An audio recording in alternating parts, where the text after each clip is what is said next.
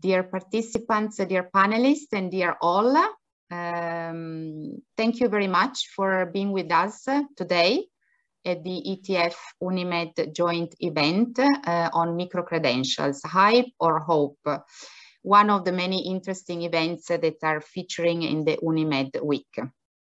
The event is organized in the framework of the cooperation between ETF and UNIMED. And of course, we thank very much our UNIMED colleagues and friends for hosting us and for giving us the opportunity to talk about this very interesting topic. So I work at ETF. My name is Sabina Nari, and I am the regional focal point for the Southern and Eastern Mediterranean. And I will have the pleasure today to guide you through the event as a moderator. As you have seen in the abstract, the event will explore the concept of micro-credentials based on the European Union and other global initiatives, and experiences, ideas, perceptions of participants as regards possibilities and challenges posed by micro-credentials. So we will hear the experience from my colleagues from the ETF, from the survey on micro-credentials, but also from representatives from the UNIMED network, notably the Bethlehem University. So there will be time dedicated to the discussion, and I will come back to that later. But of course, we are encouraging you to use the chat or to raise your hand when the moment will come. If you want to ask questions in the chat and you don't want to wait for the discussion time, please do so, and we will take the questions during the discussion time. So we can move now to our first session, the welcoming session, and we have the pleasure to have here today the UNIMED director, Marcello Scalisi, and Manuela Prina, head of Skills Identification and Development Unit at the ETF. Marcello, the floor is yours. Grazie Sabina, thank you very much. Good morning to everyone. Speakers and to all our participants, and obviously warm welcome to Manuela Prina for her participation to this important moment of cooperation among our institutions. I'm very honored to open this session, but in particular to continue the cooperation that we are doing with the European Training Foundation. For a small organization like UNIMED, a network of universities, it's a particular privilege to have such cooperation with the ETF, which is based not only about the importance of cooperation among institutions, UNIMED and so on, but is related to a concrete framework of activities that we are trying, obviously, to manage in such difficult time, in such a difficult moment. The main idea of this cooperation with ETF is related to the fact that the vocational educational sector and the higher education sector, the higher education institutions have to cooperate. This is mandatory in every society, not only in the Southern Mediterranean region, but it's more important for sure in Southern Mediterranean region. This is the reason why we are very honored and pleased to cooperate with ETF to learn about what is possible to do more and more, and to have a look in particular to new opportunities, new activity that we could plan thanks to the knowledge and the competencies managed by ETF. In particular, to talk about micro-credential, I think that is extremely important for our universities. We already discussed this several times also with our colleague from the University of Bethlehem, Amadi Kleibo, and other colleagues during the experiences that we did with the Erasmus Plus virtual exchange program, for instance, and many other occasions. But for sure, there is the need to improve the capacity of our universities. I have to say probably on this topic, both sides, not only in Southern Mediterranean countries, but also in the European universities. And I think that this webinar will be an important occasion to learn and to see the future of this opportunity, And I already discussed, for instance, during the webinar with the European Commission, DG Education and Culture, when we discussed about the future of the international cooperation, if micro-credential could be a priority for new projects, new capacity building projects. And colleague Hermano Bernard Rios clearly said, yes, for sure. This is the reason why I think this webinar is not only an informative session, but could be something to, in a way, to inspire us for future, but not so long in the long term, but future opportunities, talking about the future call of the Erasmus. UNIMED for sure will continue to support our members to improve their capacity on employability, entrepreneurship sector, and so on. And obviously, in this sense, the cooperation with ETF is extremely important, and we will continue to push you to help us, obviously, to in this. Thank you very much again for your participation. Thank you very much again to our ETF colleagues for your commitment and also for the friendship that we established among us, which is extremely, obviously, very important, because to do things in a very positive environment is surely better. And this is the case with you. And I will stay with you for all the session, and I am very curious to learn more. Thank you very much again, Sabina. Thank you, Marcello, for your kind words and also for these perspectives on our continued cooperation also in the future. I give the floor now to Manuela. Good morning to all of you. And on behalf of ETF, a big thank to UNIMED for organizing this series of workshops and also this discussion on micro-credentials, which is something that it's really, let's say, important in our dossier and in our reflection for the future. So you will hear today some of the work that the team is bringing forward as regards micro-credentials. But more importantly, I think today is really an opportunity to exchange, to debate, and to also contribute to this joint reflection around this question, no? Micro-credentials, hype or hope. I think the title is extremely interesting. And I'm not sure we will have an answer by the end of the webinar, but for sure we will get out of it with more ideas.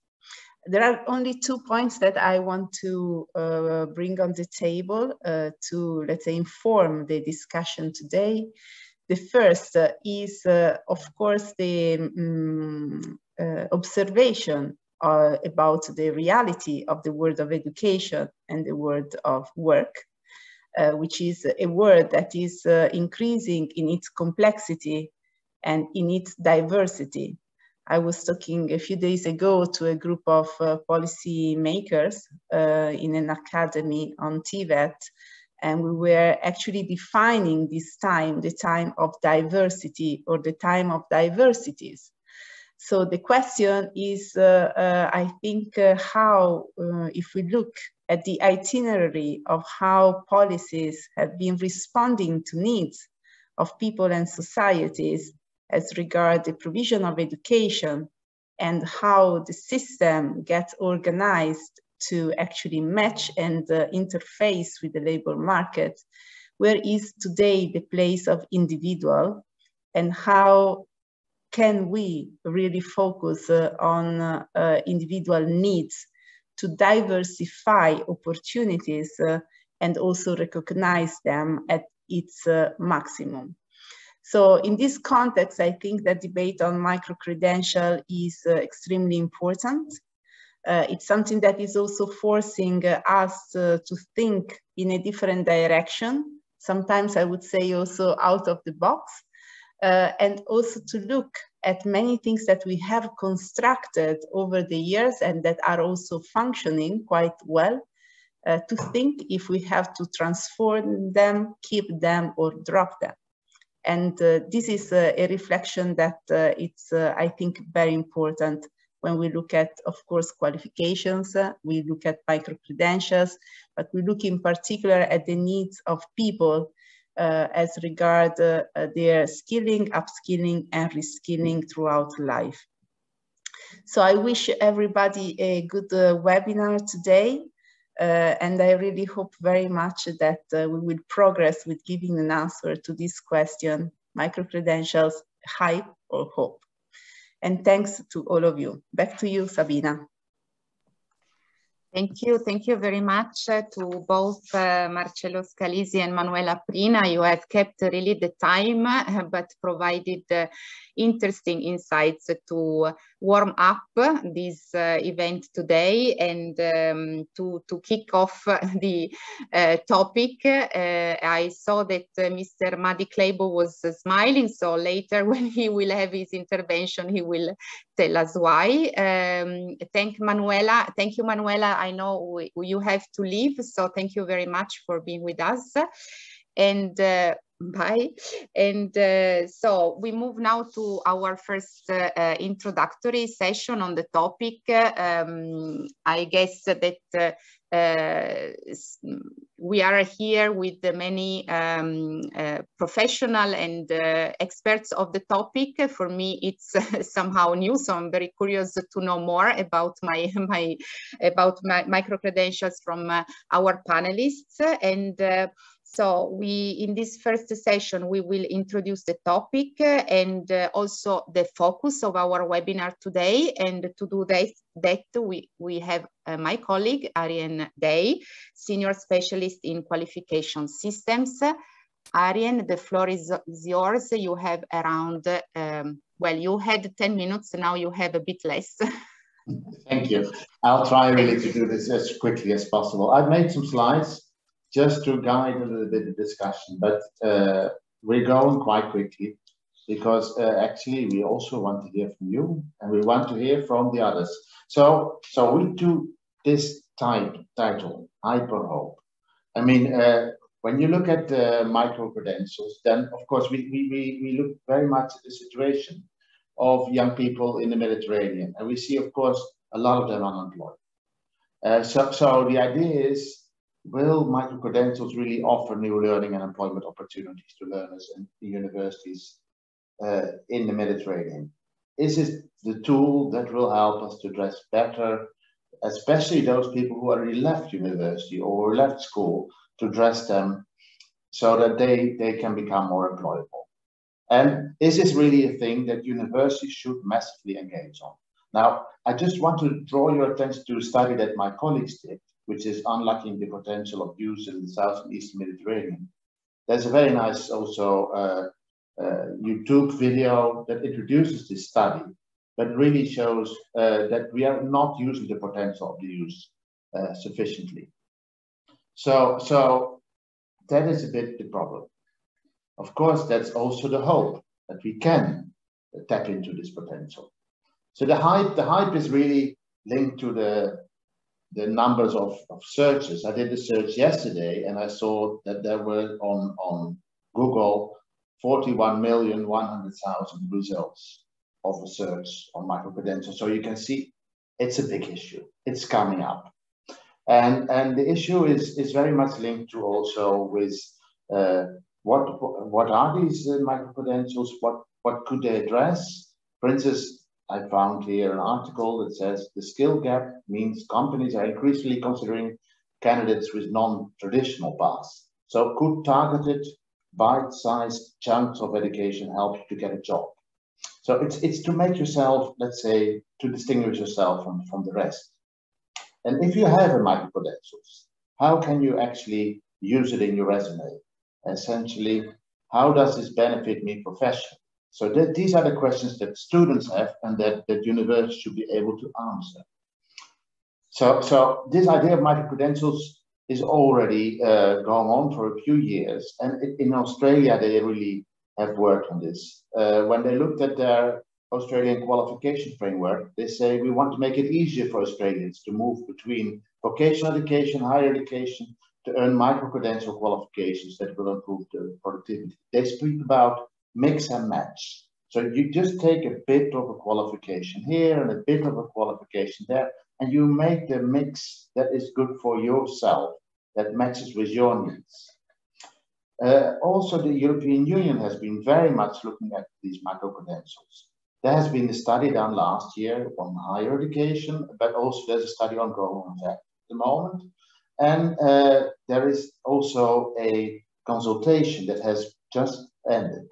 And the idea there is to look at targeted acquisition of skills and competences, which should not replace traditional qualifications, but they're additional, and they give value to micro-credentials.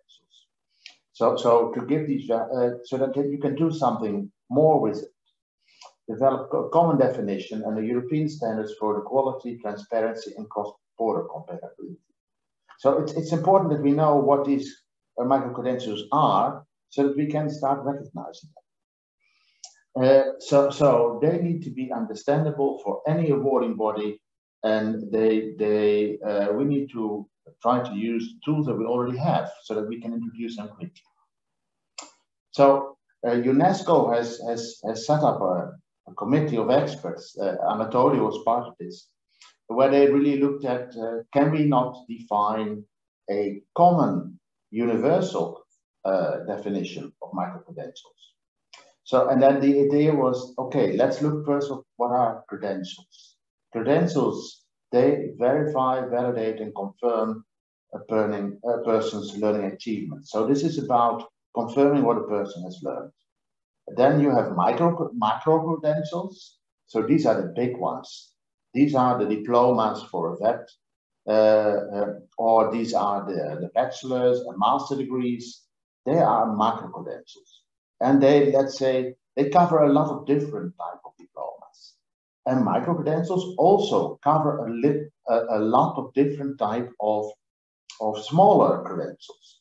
So they are typically focused on a specific set of learning outcomes in a narrow field of learning, and they are achieved over a shorter period of time. So micro-credentials, they can be offered by all types of organizations. These can be commercial organizations, these can be universities, these can be vet providers, can be employment services. So it's not linked to a specific type of provider. And many micro-credentials, they represent outcomes of more traditional learning experiences. So they could be part of a bigger qualification, but they could also be standing alone. So that is, it is quite wide what we talk about here. So micro-credentials, they're often promoted as an efficient way to upskill workers across the lifespan. And this is really where also the European Union is invested, because we've seen that with the COVID crisis, we see really a very destructive effect on the labor market, and people really need to be trained. Also to keep up with the green and the digital transition. So a micro-credential, according to UNESCO, is a record of a focused learning achievement, verifying what the learner knows, understands, and can do, so the learning outcomes. It includes assessment based on clearly defined standards and is awarded by a trusted provider. It has a standalone value and may also contribute or complement other micro-credentials or micro-credentials. So it can be combined. And you can also use it for recognition of prior learning. And it meets the standards required by relevant quality assurance. So that's the definition. Now, for today, what we really want to focus on is, do we have a common understanding of what this is?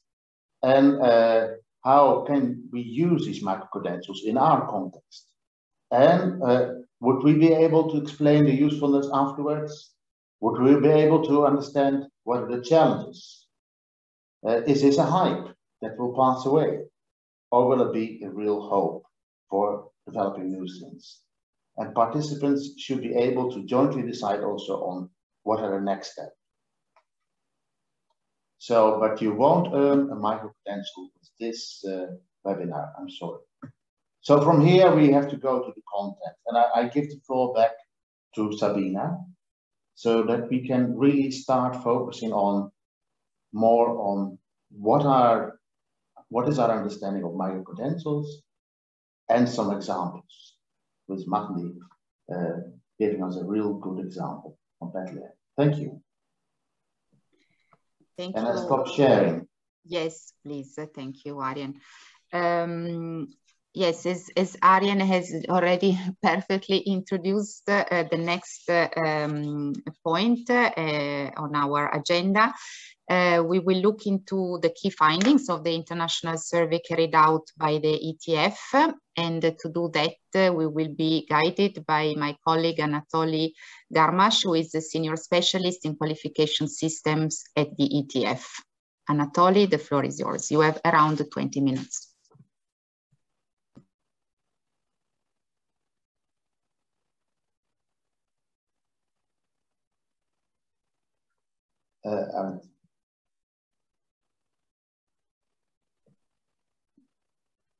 We don't hear you. Yes. Thank you, Sabina. Good morning, everybody. Do you see the slides? Okay, so our survey on micro-credentials. A better understanding of micro-credentials, what micro-credentials are, and what micro-credentials are not. This was the aim of our survey on micro-credentials that we conducted last summer. And we promoted this surveys through the Uninet network as well.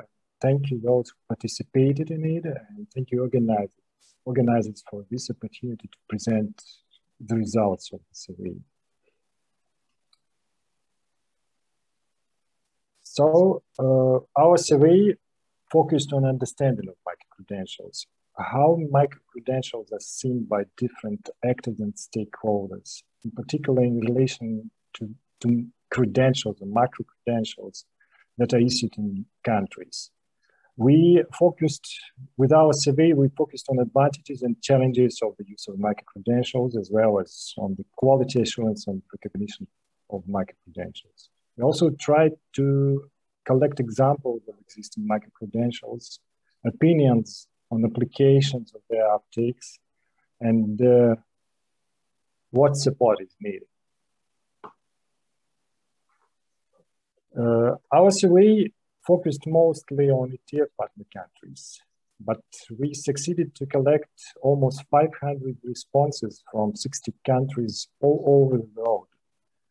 Main stakeholders who provided input in our survey were vet schools and higher education institutions.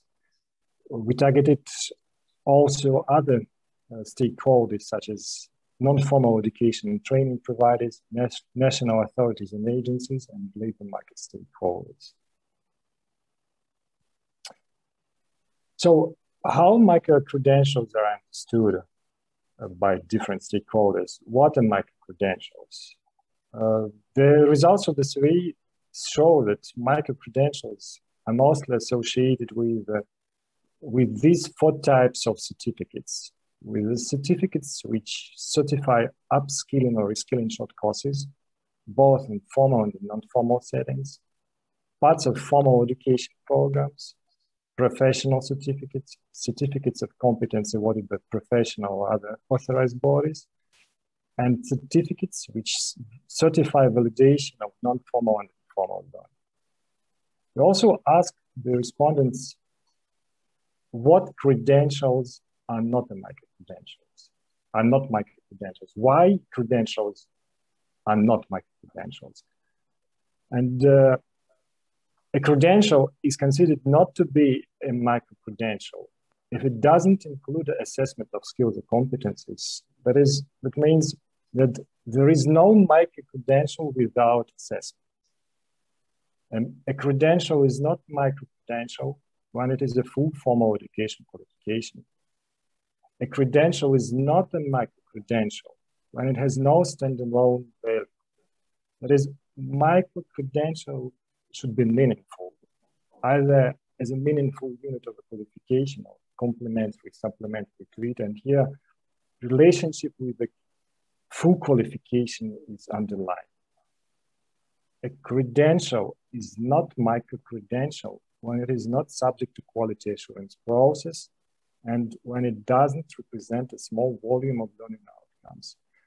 This underlines that micro-credentials represent short learning achievement, which correspond to short period of learning.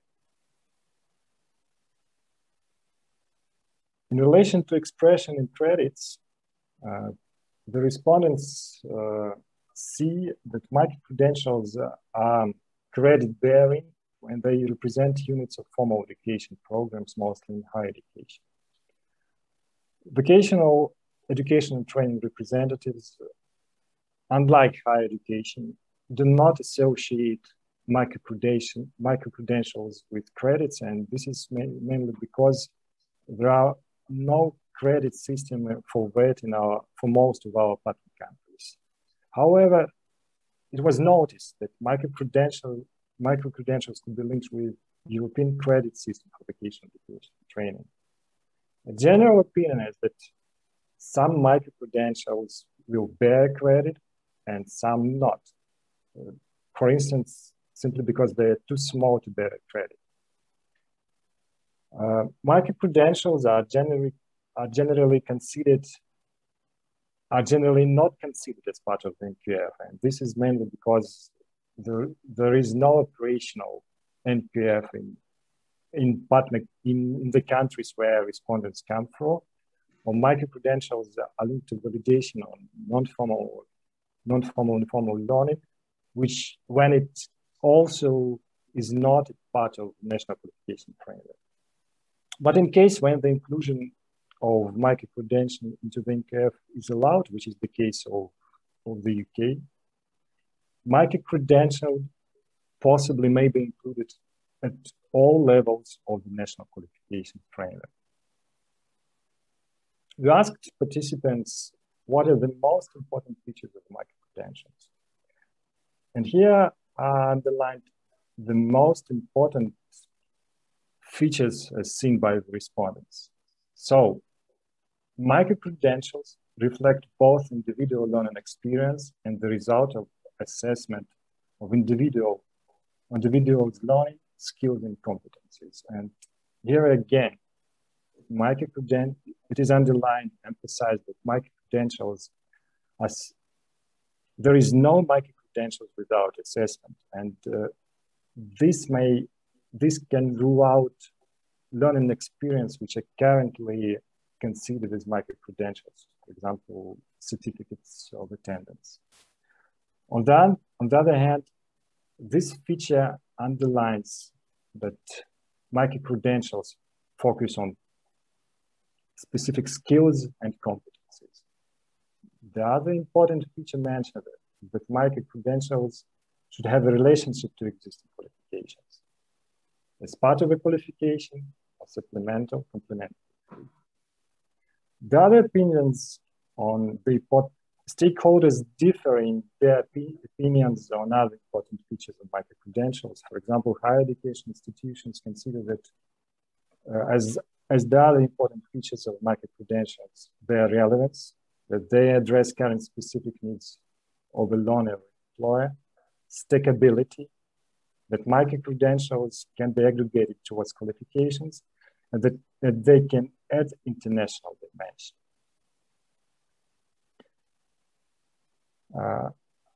Respondents emphasized two aims of micro-credentials.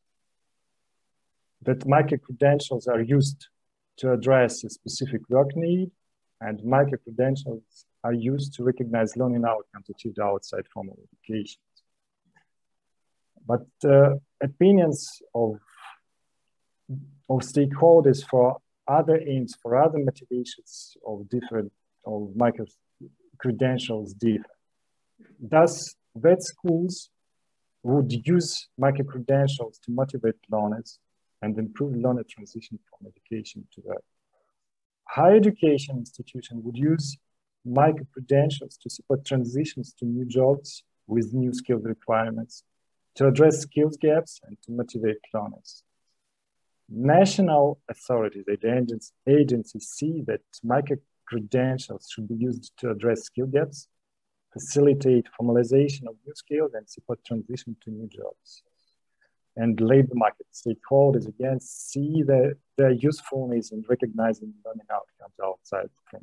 outside formal education. We asked about main advantages of micro-credentials, and these are the main points which were emphasized by the respondents. Micro-credentials have immediate relevance to the labor market demand when they are linked to specific skills competencies, and they address a specific work need, and that's why they're responsive to changes in the labor market. Micro-credentials support individual learning, focused on specific learning needs. They allow learners to progress at their own pace. Micro-credentials have standalone value. That is, micro-credentials should be meaningful. They have a meaning at the labor market, and they are adding value to formal education qualification. Micro-credentials facilitate recognition of individual skills, knowledge, and competencies, including recognition of learning achievements outside formal education. They facilitate the design of flexible training, and their cost and time saving. What are challenges and concerns in relation to the uptake and use of micro-credentials? First of all, this is the lack of specific regulations. The respondents suggested that micro-credentials are generally not recognized in the country because there is no regulations for them. The other concerns are that there is no agreed quality assurance framework, and low awareness and lack of information.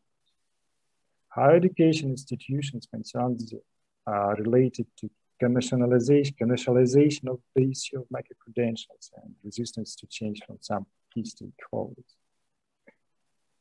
The other two major concerns expressed by the participants in the survey are related to portability of micro-credentials. Thus, after having received a number of micro-credentials, learners risk to end up with no qualification that is portable. And the other major concern is that micro-credentials may reduce the uptake of existing qualifications. But, however, a general opinion is that the benefits that micro-credentials could offer to individuals and to businesses outweigh all these concerns. Quality assurance of micro-credentials is considered differently by different stakeholders.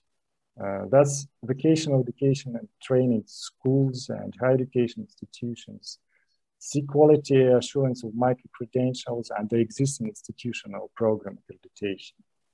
National authorities and agencies, labor market stakeholders, non-formal education and training providers see quality assurance of micro-credentials as part of quality assurance of certification and assessment process.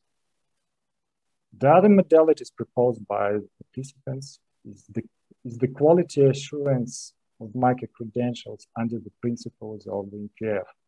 And here we may refer to the EQF recommendation on quality assurance of qualifications. And the other option is that micro-credentials can be quality assured under labor market regulation. That is, professional bodies or companies that issue micro-credentials are responsible for their quality assurance according to their own specific criteria. Recognition of micro-credential is considered as part of the recognition of non-formal and informal learning, but it was noted that this is the case when results of validation of non-formal and formal learning are recognized as part of a qualification. Again, the relationship with the formal qualification is underlined. The other option is to recognize micro-credentials through credit recognition of regulation and through their inclusion into the NQF, again, under the principles of quality assurance of the NQF. I think it is important to it is important to say a couple of words about implications of uptake and use of micro-credentials. So these are suggestions of the participants regarding the implications of their uptake and use. Micro-credentials support the development of lifelong learning systems. So that lifelong learning to become a reality, all learning should be recognized, and micro-credentials will ensure more possibilities for lifelong learning learners to get recognition of their learning. Micro-credentials strengthen the design of qualification and educational programs. They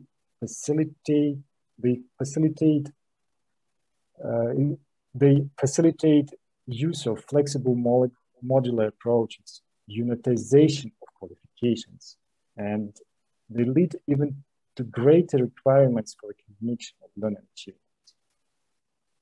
Learning opportunities will become more relevant and responsive to a changing labor market requirements and learners' needs. Thus, micro-credentialing pathways serve as a route for just-in-time learning, but informed by real jobs requirements or priority needs. Micro-credentials better represent individual achievements, reflecting individual skills and competencies acquired. Micro-credentials increase mobility and flexibility of the workforce. Simply, they will bring more certified workforce on a dynamic labor market, thus adding value for businesses and the economy as a whole. So what are the opinions of respondents about the support? What support is needed? These are their opinions. First, defining a commonly agreed understanding of micro-credentials. Designing and approval of enabling regulations of framework conditions for the uptake and use of micro-credentials. Aligning micro-credentials with existing quality assurance processes, instruments, and content. Sharing knowledge and best practice of micro-credentials, and financing short training courses. So we need a common understanding of micro-credentials. We need regulations dedicated for micro-credentials. We need quality assurance and sharing knowledge and experience. And my last slide is on defining the concept of micro-credentials. What might be the key components for the definition of micro-credentials? And the results of the survey show that these 4 components might be proposed as key components of micro-credentials. Micro-credentials are skill or competency focused. Micro-credentials represent learning achievements in a specific skill or competence. Standards-based assessment. Micro-credentials represent skill or competency standards used for the assessment. Quality. Organizations that award micro-credentials are responsible for developing these standards, and they have responsibility to ensure that the assessment process meets the requirements of these standards. And recognition. Micro-credentials can be recognized under recognition of prior learning process, including through credit recognition and accumulation towards the qualification. And I think this proposal corresponds to the UNESCO proposal on global definition of micro-credentials, which Aaron referred to earlier in his presentation. So, thank you very much for your attention. And I apologize that this was rather a technical presentation, and I have overloaded you with a lot of information. For those interested, there is a link available to the results of our survey. It is on the slide 2. And I hope that soon The final report with the results of our survey will be published on the ETF open source. Thank you again. Back to Sabina. Thank you very much, Anatoly. Maybe the link that is on the slide, if you can kindly also share it in the chat for all our participants. And if you can kindly stop sharing the slides. Thank you very much. I think the topic is indeed taking shape and is adding and supporting the understanding of the micro-credentials as one of our expected objectives for today. We now move to a concrete example, which is brought today from a representative of the UNIMED network, the Bethlehem University.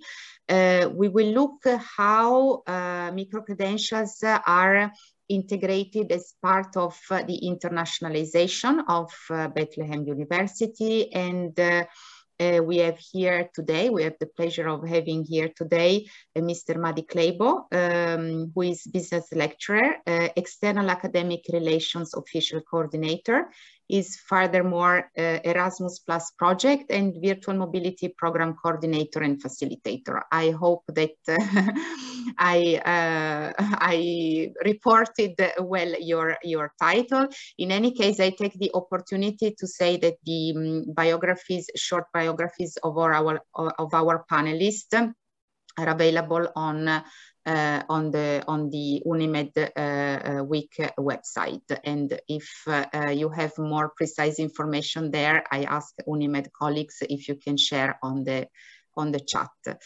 So, Mr. Kleibo, the floor is yours. Can you hear me? Excellent. Well, there's a lot to talk about, but we have some little time. But first, on the top of the list, I would like to say that Manuela mentioned something very important, which is the complexity and the diversity of this topic and how can we create policies.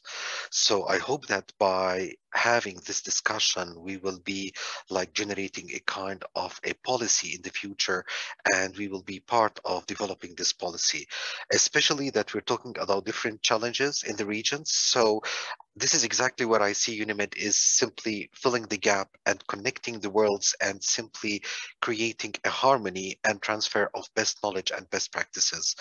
I would like just to grasp the opportunity to say to Mr. Hamid bin Al-Aziza, who's drafting a comment on this side, he mentioned something very important and it captured my attention, that actually we are participating in order to reduce the percentage of poverty, especially in using academia.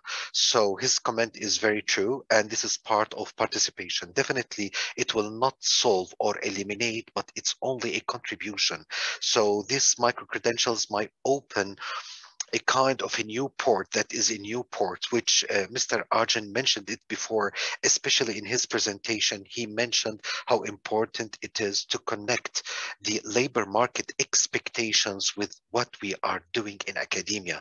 And having the micro-credentials as part of the development might open a lot of doors and opportunities, especially that in the era of the coronavirus, everything has changed. We are still living in a chaos.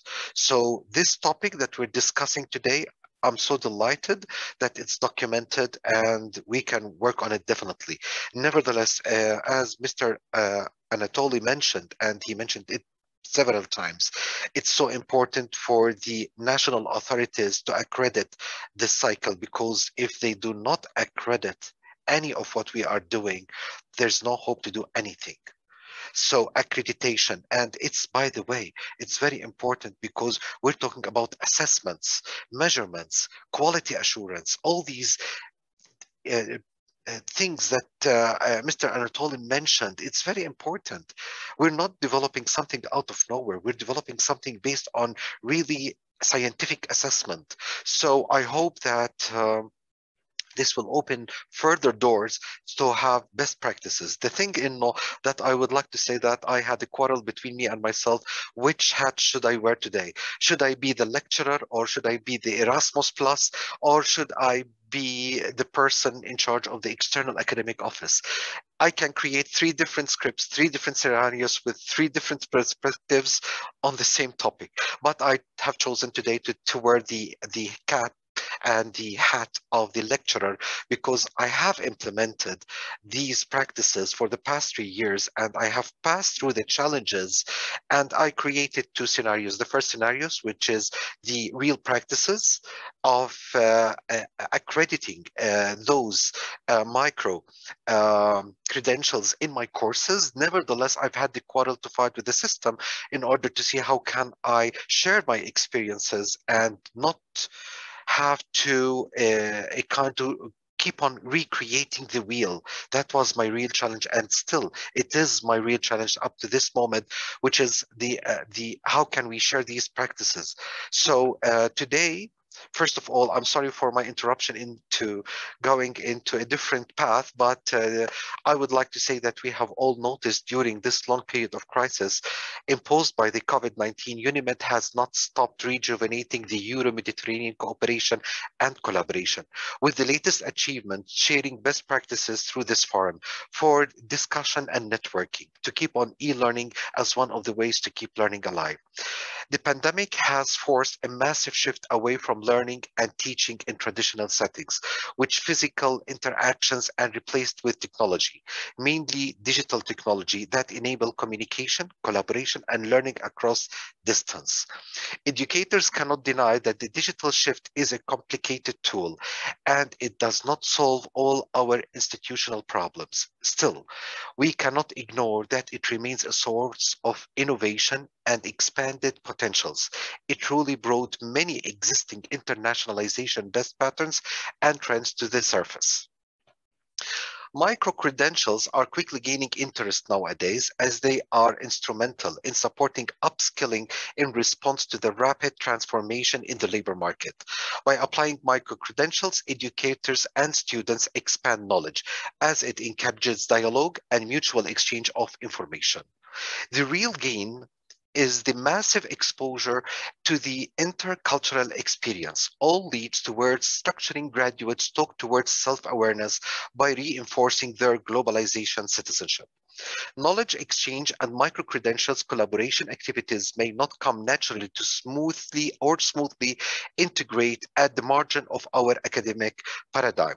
Moving forward, we need to understand better the concept of micro-credentials with a better and more in-depth understanding of the business environment that can help providing teaching to provide students with flexibility, autonomy, accountability, and more in general with a learn-to-learn attitude. Learning to learn attitude. We need to embrace a micro-credentials paradigm in all sectors and fields, which should orient our missions and activities and apply 21st century acceptable practices that target young graduates' employability. I believe the post-crisis would be more in-depth, less global, and more digital, according having embedded and integrated the micro-credentials into my teaching in the recent 3 years. I can assert that the outcome has been positive, and I highly recommend this approach. On a practical level, adopting these methods has developed me shift from a teacher-centered learning approach to a learner and virtual training centralized practice. This is a genuine opportunity in front of us today. We have an essential role and opportunity to play to create a new, even more healthy learning culture.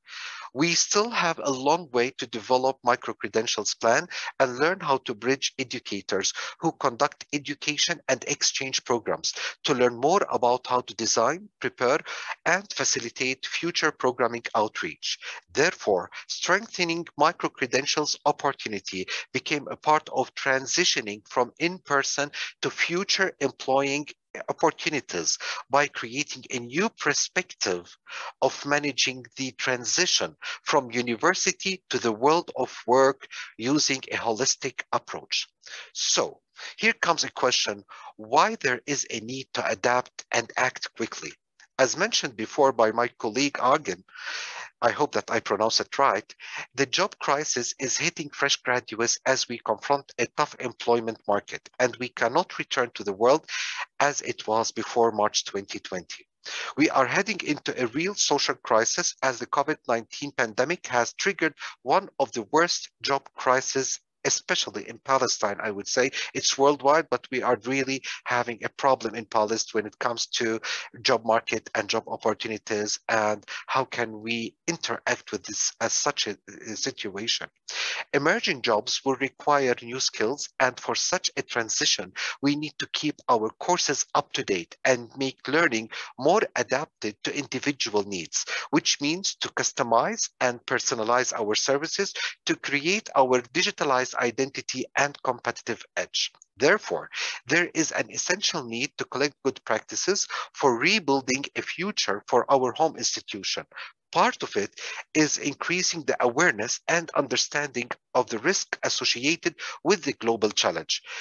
To plan for the future of education at higher education, I joined with the applied measures that have a job creation for all academic sectors. Micro-credentials can play a massive part in the solution. We are now addressing an important issue related to international labor market systems. In particular, this approach concerns micro-credentials connected to the new labor market. So, what are the fundamental theoretical steps we need to consider? Starting with an acceptance of the use of micro-credentials to be acknowledged and accredited by the Ministry of Higher Education, as my colleague mentioned and referred to it as the national authority. For this reason, to have the proper mindset to work with micro-credentials, there is a need to create an awareness campaign by collecting higher education institution collaboration on the evolving topic. This data will be required in designing and supporting the Ministry of Higher Education policy in supporting of higher education institutions' future framework. There is a need to work with the policymakers and influencers, official representatives and executors to receive feedback for evidence-based policy development, to have a better regulation and move towards the modernization of the framework conditions applied by the higher education institutions. Therefore, developing policies that address internal problems at the higher education institutions level will ultimately benefit the entire academic pyramid.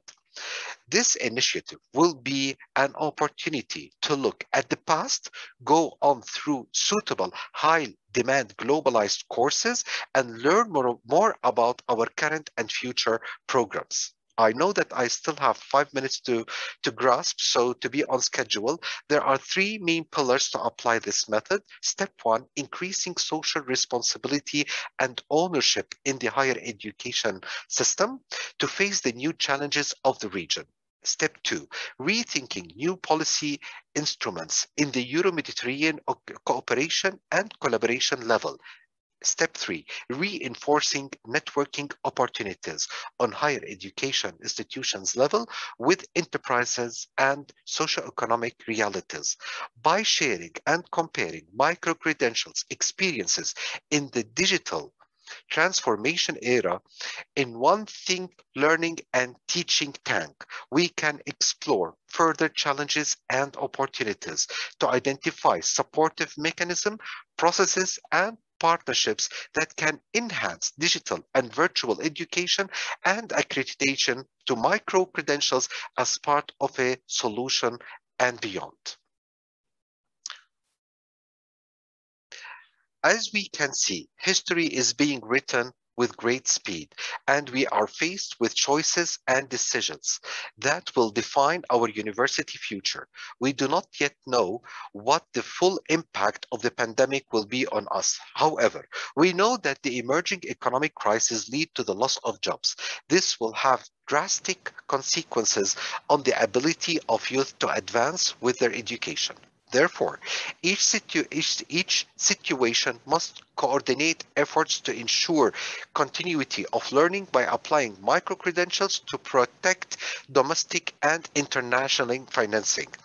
The quest for maintaining a priority for financing and greater international cooperation is to help to ensure the continuation of education in what is likely to be very challenging times, as it comes coupled with the request for greater efficiency and accountability so we can continue to add value to national efforts to advance education for all relevant a changing world.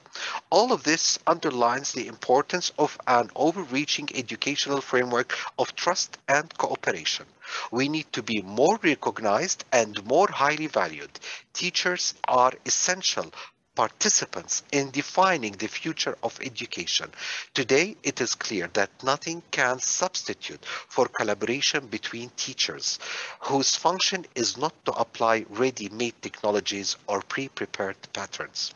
In conclusion, community engaged and community led learning is a crucial component of education and must be central to any micro credential strategy that addresses present and future challenges. The use of digital challenges for learning has generated interest for many years, and technologies have overgrown in the context of the COVID-19 crisis interest in micro credentials. The forced scramble for materials and platforms that we have seen during the pandemic poses a significant risk to the teaching profession and its autonomy. It could have severe consequences for the future of education. Therefore, our efforts should focus on educators to develop ownership of material with open educational resources by applying micro-credentials to avoid being dependent on digital platforms provided by the private profitable companies. Thank you.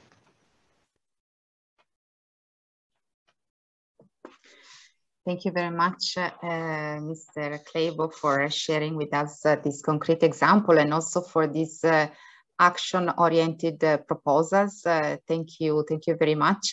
I think now we have seen a little bit of insights on the topic of micro-credentials and a concrete application of micro-credentials.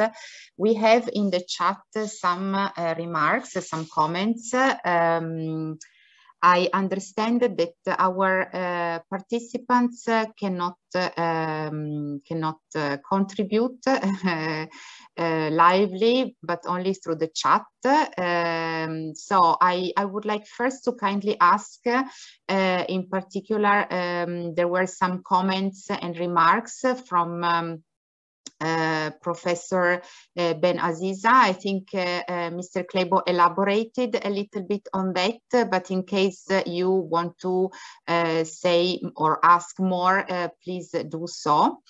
Then we have a couple of questions. So we have a question from Mr. Aref Sufi that I say hello. We know each other we have been knowing each other for many years. So can the micro-credentials be recognized within the ICM exchange projects? I think this is a question for Mr. Kleibo. Yes, I actually do accredit this. If my students are attending ICM mobility, I give them a certain percentage, but nevertheless, ICM is like the old version. Now we have the new version, which is the virtual education. So having the Erasmus Plus offering a lot of training opportunities to attend virtual trainings, I give credit for this as micro-credentials for my students. Unfortunately, because I'm not supported by the policymakers, by the Ministry of Higher Education and by my home university, they give me the authority to give the credits, but I still hope that those co-curriculum activities are to be valued, and this international assessment to be accredited, and it's a value added by all means. And we are contributing to the 21st century skills, developing students and graduates to be facing a better labor career, especially for students who are really enthusiastic. These co-curriculum activities and virtual trainings, aside to the ICM and other programs, are value added by all means. Thank you very much. I have here another question, and Aref, if you want to ask more, please do so. Or in any case, of course, our panelists are available also afterwards if you want to continue the exchange. So we have a question here. Don't you think that training students to develop a learning portfolio could boost a micro-credential approach and support lifelong learning mindset? From Nada Moghaizel, St. Joseph University of Beirut. Maybe I ask my colleagues, Arjen, Anatoly, to... Yeah, I mean, here, of course, the issue is whether we are using, let's say, this idea of the skills audit, the bilan de compétences, we see what is their interest, what they have learned, or whether we really want to measure what they've learned, for which we then need standards, for which we then need micro-credentials. So some of this portfolio can probably be recognized through micro-credentials if they are available. First of all, we must make sure we have them, yeah, because they're not there yet. Of course, so for which they, of course, have to also be able to choose. So we need also information systems saying, look, you can find this, you can find that. To what extent what you already have learned can be recognized by that. Yeah, so that is a bit of a problem. So it's not that this is so easy. It's not automatic. It's not what everybody has as their own competences. It does mean that you go through some kind of validation process. And that means it's quality assured and it's assessed. So there is a tension, let's say, between capturing all learning and somehow then also measuring that formally. Because that means that you need to have some process in place to do that. I mean, because Anatoly has been stressing very much this idea of quality assurance, standards, learning outcomes, or formally accredited. Matthias also said this is very important. Of course, this gives value, this gives portability, but it does mean we need to think differently about the learning processes. Yeah? I also think that those micro-credentials are not only for students, but they're also very much for graduates, people already out of education. But actually, they have had an education that is not anymore adequate. At least, so I think there's a role of universities too. And I don't know to what extent the universities in the UNIMED area have been thinking about this. If I may add, Yes, I think that the future of credentials are in digital credentials, in digitalization of qualifications, and here micro-credentials can much contribute to the development of the process. As I mentioned, micro-credentials could be part of qualifications and that facilitate just breaking into parts of big qualifications, and these whole things might be digitalized. And in this sense, we need to train students to develop digital portfolios, to train students use digital credentials, digital micro-credentials. And there is this a space for the universities to issue digital credentials, including micro-credentials. In this case, if digitalized, they could be linked to CVs, to digital portfolios, to individual learning accounts. Micro-credentials could be owned by a student, if used using the blockchain technologies. So there is a space for a lot of projects on digitalization for the universities, I think. And as well, learning students to develop portfolio could be a micro-credentials itself, yes, of course. Thank you, Anatoly. If Mr. Klebo and Marcello want to elaborate or add, I would just like to take the last question received from Aref about the survey results for the ETF. Anatoly has shared the link in the chat, but I can send it also as a direct message. Yes, these are just results of the ETF survey, but we are preparing the report with the analysis of these results, and we soon will publish it on ETF Open Space platform, and we will inform about this. Thank you. Thank you. So, Mr. Kleibo, you also wrote in the chat, maybe you want to elaborate? Well, it's very simple. You know, it's what hat are you wearing or what cap are you wearing at the moment? Are you a decision maker? Are you working on policy making? Are you an executor, or are you a student or a teacher?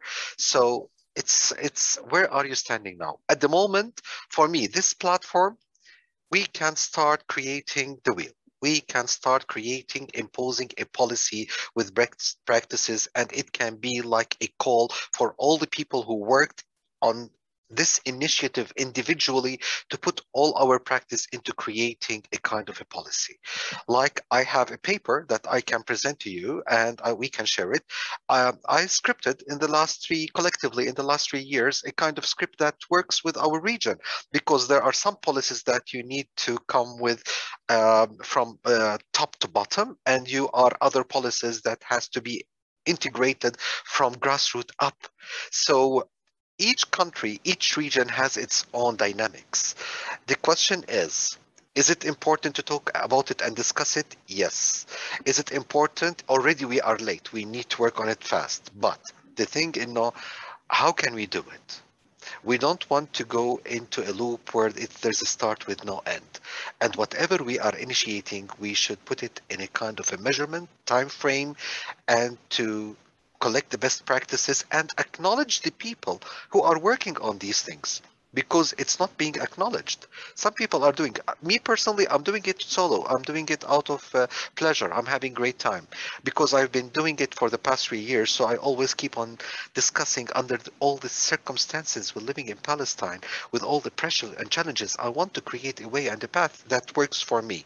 And thanks to God, heavenly, I managed to find a way that worked. Most probably it will work in the Arab region and in the Middle East. So let's start talking policies. What is the method, the way that we as educators address higher education, our university, to make a call to the Ministry of Higher Education to go to the UNIMED to create a policy, and later on top down to create this policy and impose it on everybody. So as everybody mentioned, it's very important to have the assessment, the quality assurance, and to create the wheel and to be accredited and fully recognized. And it's part of the system of academia. Logic.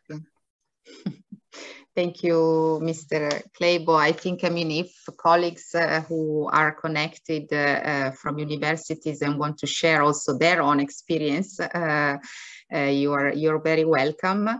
I wanted to ask Marcello if you have any questions for our panelists or any comments, remarks.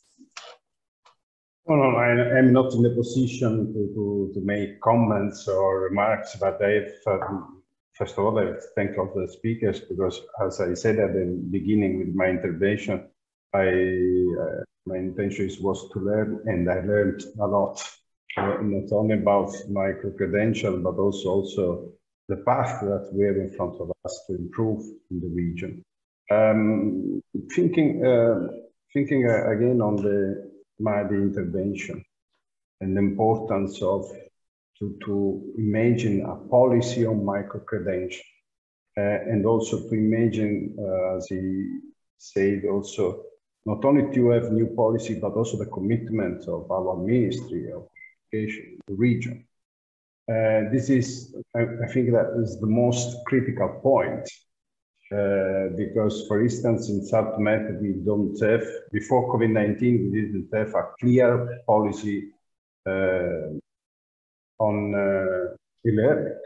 Just to talk about e-learning, that with the COVID arrived in a very urgent way in all South Med countries, but there were not a clear policy on e-learning except for some countries. Now they are forced to move to a new digital education dimension, but obviously they are in a way recovering the retard.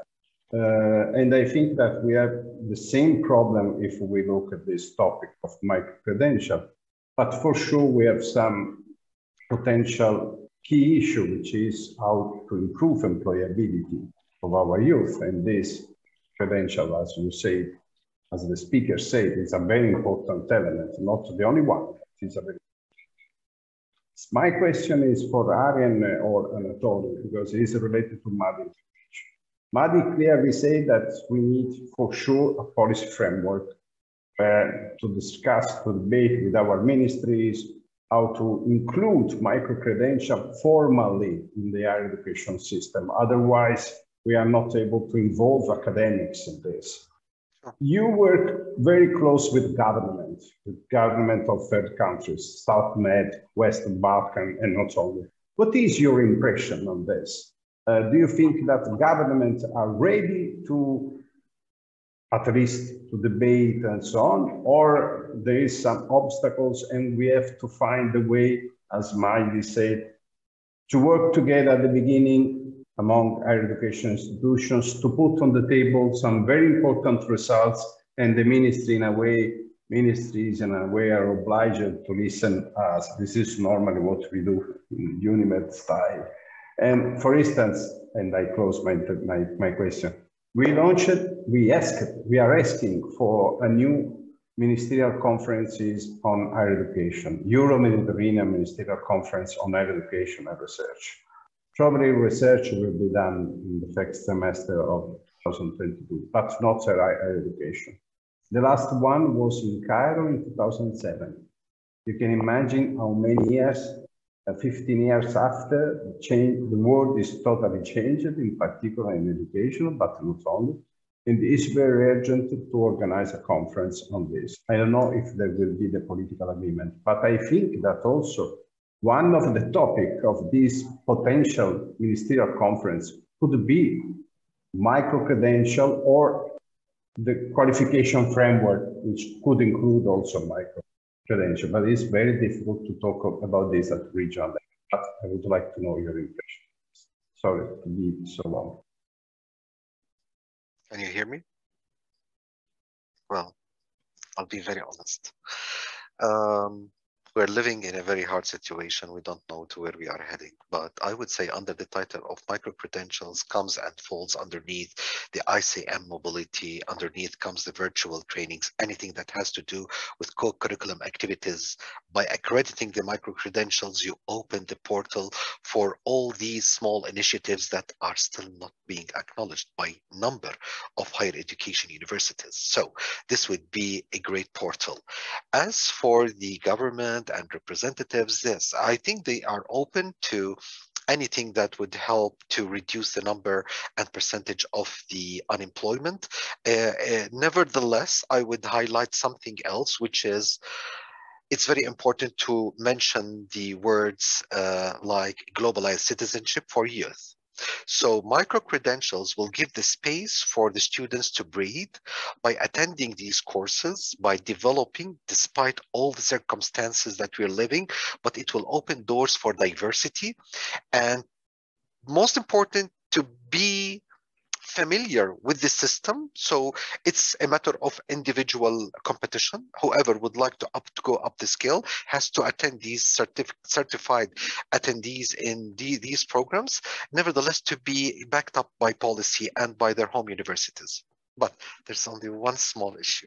My problem is not in the system. My problem is not by the government. My problem is not with the students. My problem is with the teachers who are not initiating to advance in education.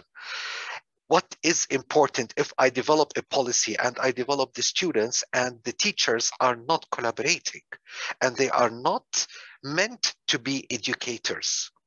What have you done in the crisis during the pandemic? What have you done? What conferences have you attended? What paperwork did you achieve? So this is really a good opportunity for the universities to reconsider who is qualified to be a teacher or not. One more thing, just to complete this bouquet of flowers. I have students who I have blended them into these programs. For the past 3 years, I intensively graduated a number of students. And later on, I measured their impact. What is the impact? The student is becoming more globalized than the teacher. He's having a sophisticated language, and the teacher is completely ignorant. He has no idea what the student is talking about when he's talking about his rights, the human right, globalized citizenship, issues around the world, the dialogue, the script, the presentation. So here comes a gap of communication. So if you don't invest in the teachers and in the system in a way or another to oblige them to develop, what is the use of creating this entire wheel? The government will give you the okay. There's no problem. Give me money and I'll give you authority to do anything. There's no problem. As long as you don't ask for me money, I'm fine. But in between the labor market, students, authority, teachers, the weakest circle is the teacher. Where are the teachers who are self-initiators and developers? Where are they? How many are they? But those minor, do you know something? I've noticed after the pandemic, many of the highly qualified teachers are disengaged from academia. They are not interested in giving lectures online. They feel completely disengaged. Their passion for education lost. We lost a number of highly qualified teachers because simply this era of pandemic disengaged them. And the university kept on, I'm not talking about my home university, I'm talking in general. Universities are concentrating only on the number of students and education being presented online.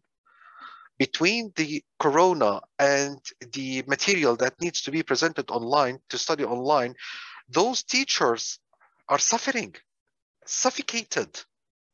Their work, they are doing the work multiplied, if not 4 times. Where's the acknowledgement?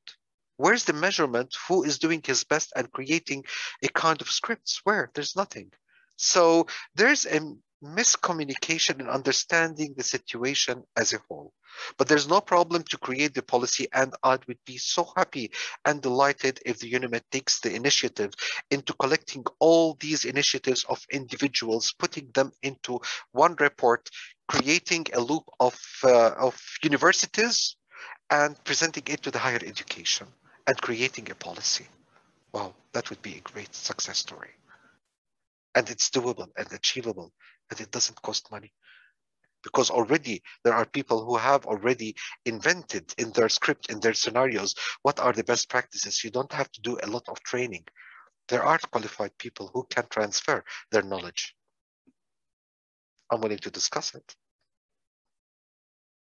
Thank you. Thank you. Thank you, Mr. Kleipo. I think we have now around 5 minutes to then wrap up. And thanks for, I would like to echo the words of our participant, Ms. Yamina El-Kirat El-Alam, who is thanking you for your inspiring talk and leading the initiative. For sure, passion is an important ingredient to trigger change. Then, of course, we have other challenges. And as you said, there are more areas to be further explored and on which we could further discuss. I give the floor to Arjen, and then I will try to take a few more questions that I think can be somehow dealt with in a bit shorter time. Arjen, floor is yours. Arjen, you are muted, so thank you. To react to Marcello and also to Matti, I think we need to indeed think about the next step. What do we do after today? Yeah. And how are we going to raise awareness, and how are we going to use those good examples? Because I agree that, you know, one of the problems that we saw, I worked on qualifications reforms for 25 years. Always the problem with policymakers is that they will not take any decision if they don't understand. So they have to understand first. So we need to actually make it easy for them to understand that this is added value. There are success stories. The success stories that Matti was mentioning, they are very important because it's a way of selling the idea. So I think there we need to start thinking together. What we would like to do is to develop some guidelines, but we can also think about having some webinars or doing something with policymakers. But we need the success stories. They are important. where it really also you can see this impact on transition to the labor market. Not only the success story of having nicely defined your learning outcomes and doing quality assurance of the process. It's about getting results. So that's I think is very important. That we need to focus on. We are trying to work in many areas at the moment, which are linked. Especially, I agree also with Matti. A lot of the things develop also on what's online available. Yeah. So people will have to find these examples, and they need to be part of systems. Maybe UNIMED can also do something, sharing information, etc., between different countries. This ICM mobility, of course, that it's logical that there should be a link. I think also for Erasmus Plus, there should be a link. Yeah. So I think this idea of having credit transfer, and of course, Erasmus is going to open up to that. Next year, it will be much more open, much more global, much more things will be possible. So also micro-credentials, they will be possible in the next round of Erasmus.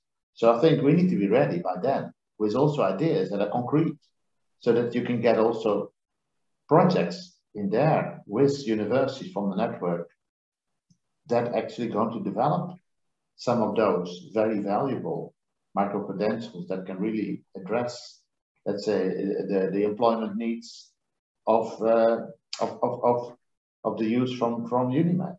So I think we need to think a bit about the concrete steps. The policymakers are important, but I agree also with Matti. A lot depends on people who take the initiative. They're not the policymakers properly. They're not going to make micro-credentials.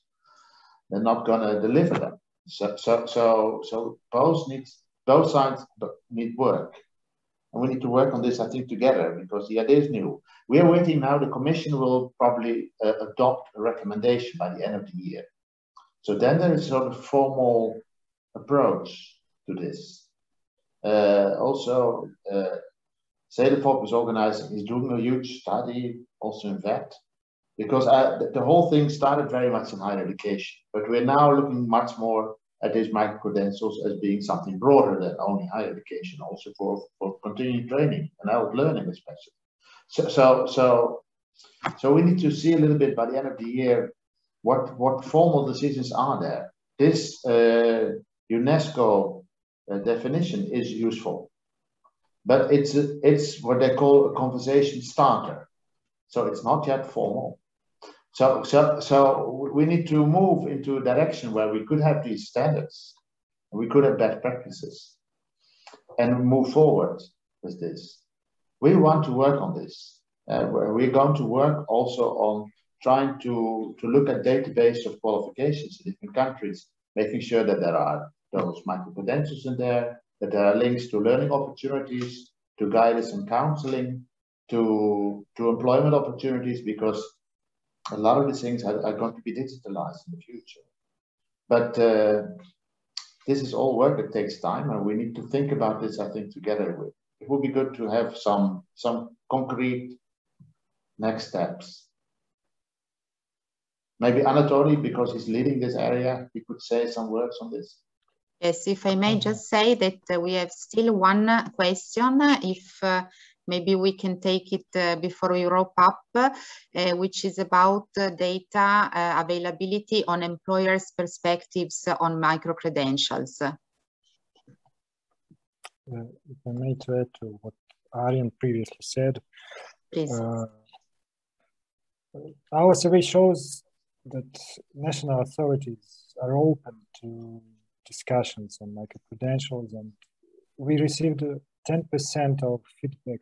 This is the feedback from national authorities. So they're open for discussions. On the other hand, the international policy aspect is important here, because ministries are policy bodies. As Arjen mentioned, we're expecting EU recommendations on micro-credentials, but at the same time, micro-credentials are already part of EU policy. They're part of discussions within Bologna process. They are part of EU skills agenda. So this is already a motivation for the ministries to look at the micro-credentials seriously. And whether, following the next question, on whether the information on labor market stakeholders, labor market representative is available. And now CDFOP is conducting research, a big research within the EU countries on attitudes on application and the use of micro-credentials by labor market stakeholders, trade unions, and other stakeholders. And we expect the first reports until the end of the year. And as far as I know, they are organizing a conference at the end of November. And I think we need to check when this event will happen, but we will know some more information. And at least what we have now is this just responses, opinions from different stakeholders. And we will publish what we have in our report.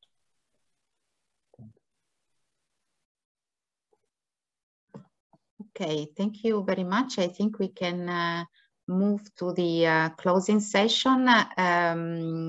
I would like just to say that I posted what also Arjen mentioned on the development of guidelines. So the call for practical examples, you can get in contact with us.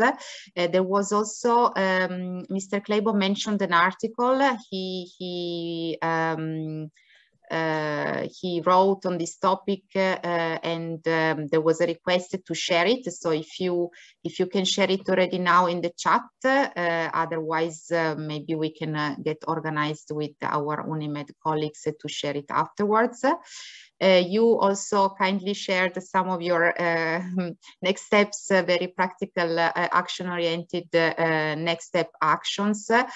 I think it would be nice to have one last word from our panelists, but also from our invitees. So if you want to share a takeaway or maybe even a question that you would like to further explore in the chat, it would certainly help in the shaping of this future,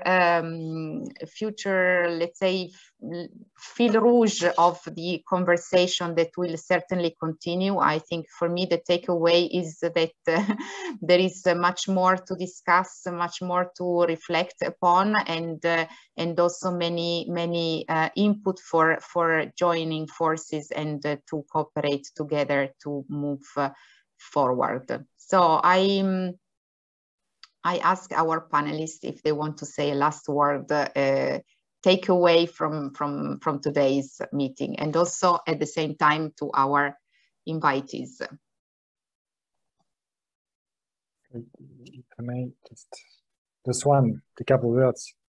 As the Bologna process has changed the landscape of higher education in Europe, a shared concept of micro-credentials can change the landscape of lifelong learning systems. Micro-credentials are not a hype, they're here to remain. Thank you, Anatoly. Who's next? Yeah. It's open, it's free. Okay, I would say that I would be very pleased if we can develop a think tank for educators, because my main concern is the weakest point, which is educators. We need to work on a policy where we can create an easy to approach and develop accreditation, and the teachers to understand the concept, because eventually they are the executors. So I don't want to enforce a policy where they are obliged to do something they don't believe in. So I would say that main focus is teachers, and whatever we develop, definitely I would love to support my colleagues in academia to develop their skills. Thank you. Thank you. Arjen, you want to share something? I think this is just a conversation starter, this event. So we need more discussions and we need to hear more voices. I mean, I see, of course, the chat, and there's a lot of interest and a lot of ideas. We need a little bit more discussion on these ideas, because I think they are important. there are opportunities, and we need some structural work on trying to move these things really forward with also some critical discussion on what we've done and what we can do and how we can move forward. So I hope that we could possibly, with this idea on the guidelines, if people agree with that idea, that we could actually start working together with you. Thank you very much, panelists. You have been really for me a learning opportunity, and so I thank you for that. I came with the questions. I come out of this webinar with more questions, but I think this is the learning process, I guess. So I will now give the floor to Marcello for some closing remarks. Before doing that, I would really like to thank all invitees who have been with us, who have contributed to the chat, and to, of course, also Marcello, Manuela, and our panelists, and to UNIMED for giving us this opportunity. As it has been shared in the chat, the PowerPoint will be available on the website of the UNIMED Week, and the recording will also be shared in the coming days when the program will be over. So I give the floor to Marcello for some closing remarks, and thank you very much from my side. Thank you, Sabina. As I said at the beginning, for me was a sort of learning process. But now I arrive at the end with a work plan, which is quite interesting, and also add some more problem to my agenda, but it's a very interesting work plan. First of all, I think that UNIMED and I hope jointly with the ETF, I totally agree with Darren. We have to work to create the right environment around the micro-credential. I am happy to know that, as Anatoly said, that the government are interested to talk about.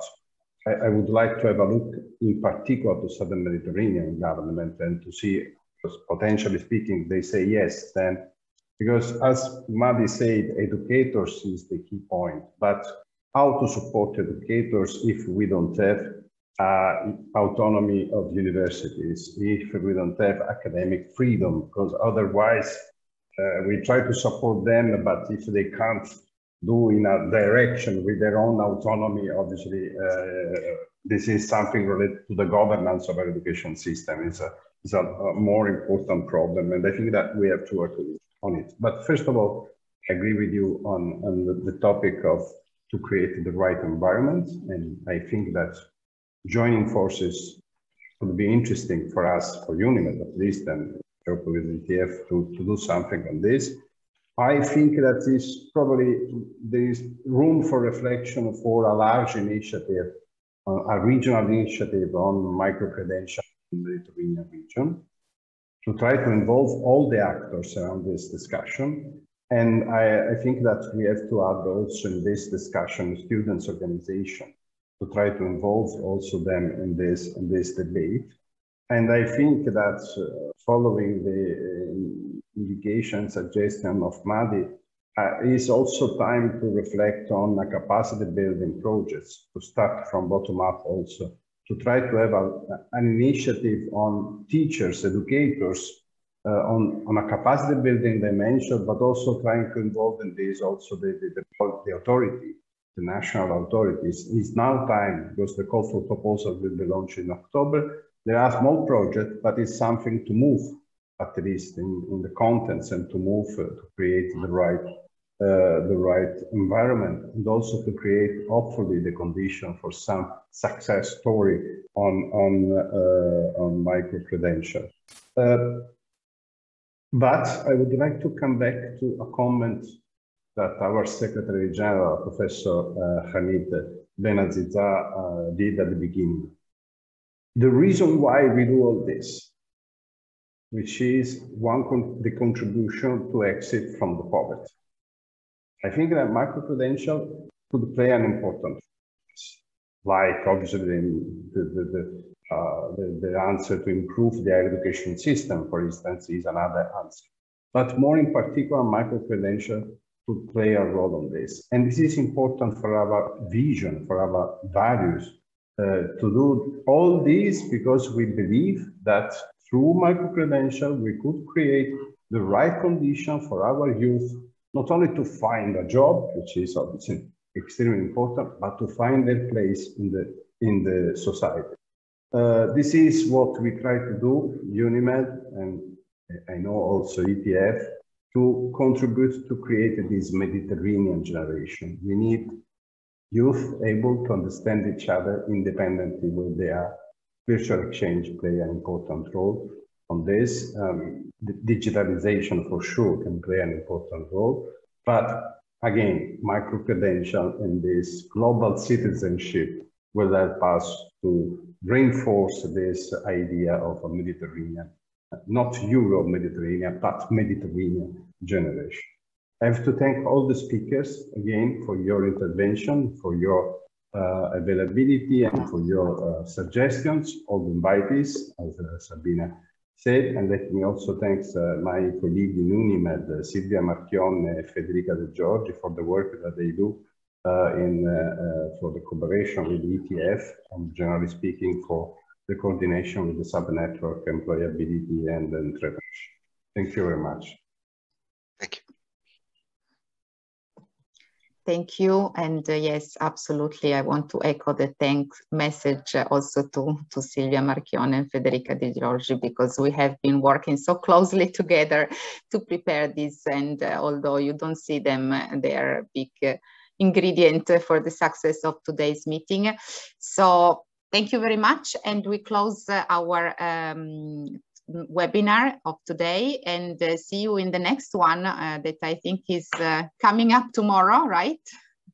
Yes, tomorrow we have the final webinar of the UNIMED weeks. 2 weeks very intensive to say. Tomorrow we will have the session with Virginia to talk more practically about the new agenda for SouthMed. And also the new agenda for SouthMed could play an important role in micro-credential issues. We have to talk about, I think that we have to organize a meeting on this. And we started the first day with the European External Action Service to debate about the policy dimension of the new agenda. And we will finish tomorrow with Virginia to go more in practical terms about what does it mean, this new agenda concretely. And I think that these 2 weeks very, very intense. All the webinars have been recorded and will be available on our channels very, very soon. Thank you. Thank you to all, and bye-bye. Bye.